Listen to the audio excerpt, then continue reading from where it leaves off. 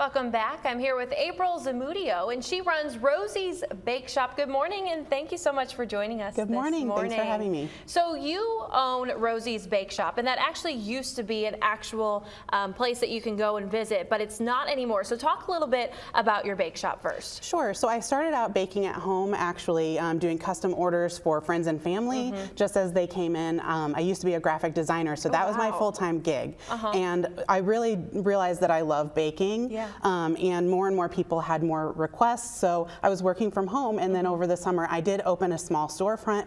It was just a summer gig, but it was really fun, and it got my feet wet in what it's like to have a storefront. For sure. Now I'm back working at home, doing custom orders and teaching lots of cookie decorating classes. And that is super cool, and I've seen all of your stuff on Instagram, and your cookies are just so pretty. I guess having that graphic design element is really allowed you to be so creative on a different kind of canvas. Definitely. Having a background in art has really helped me be able to create sets, cookie sets from scratch. But I've learned lots from the internet, lots from YouTube, watched lots of tutorials and things like that, and that's how I got started. For sure. And how does one create something so pretty as these? I mean, you don't even want to eat them. They look so pretty. I feel like they just need to be set out for decoration. People do say that a lot. They say they're too pretty to eat, and I always say, please eat them, because I did spend time making them, and they are tasty. But ultimately, it really just comes down to breaking it all down into steps.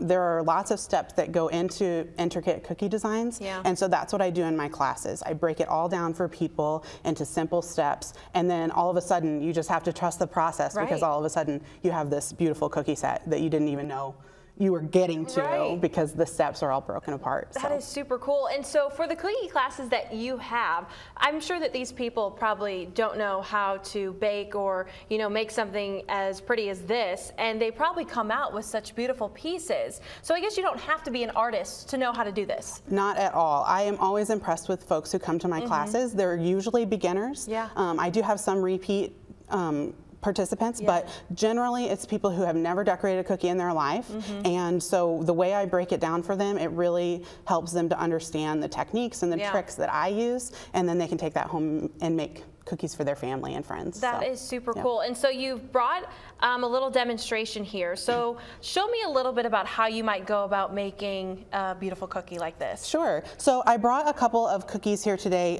just in a circle shape for folks. They can do these designs at home very easily. You don't even need a cookie cutter. If you just have a glass or something like that, you can cut out your cookie dough.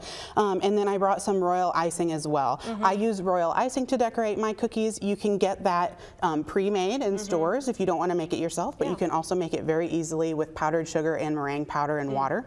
And so today I just wanted to show you all a couple of designs that are very simple, very straightforward, that folks can do at home. So I can get started on that. Go right ahead. Awesome. Let's see this masterpiece come to life. So for the first cookie, I want to create a little Christmas tree. So I'm going to start by outlining my cookie with my this is called flood consistency icing, and so what that means is that it's been watered down enough that it won't dry immediately. Royal icing does dry pretty quickly whenever you use it, so there's a little need for speed. That's one of the skills that you'll build up as you decorate cookies.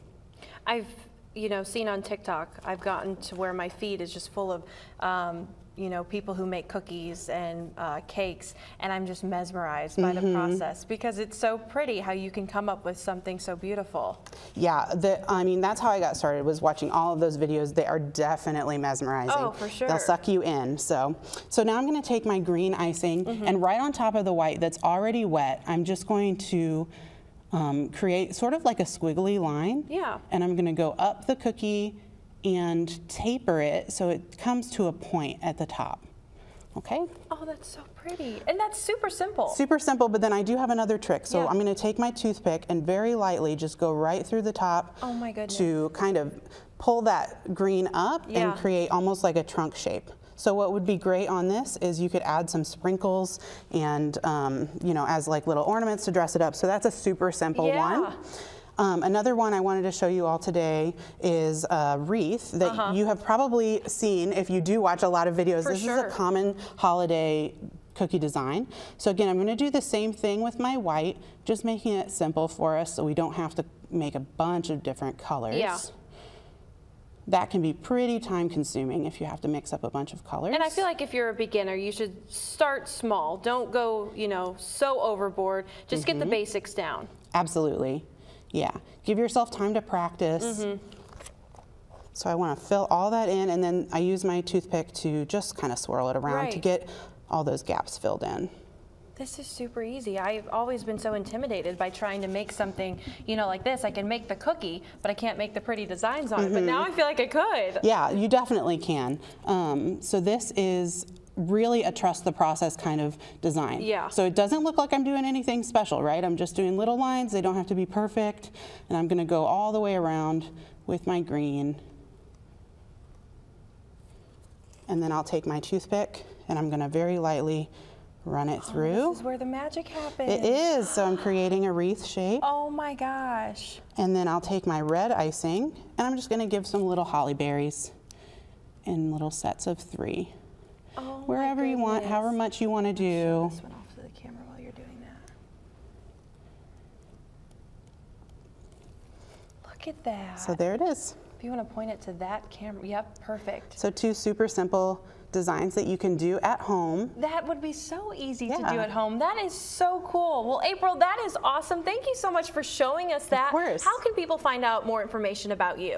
Yeah, so I'm on Facebook and Instagram. Rosie's Bake Shop is my handle on those. Also, my website is rosiesbakeshop.com. That's shop with 2 P's and an E. Awesome. It's a little bit different. But I teach cookie decorating classes and, of course, custom orders as well, and all that information is on my website. That is awesome. Well, April, thank you so much for joining us on The Breakfast Show, too. We'll be right back.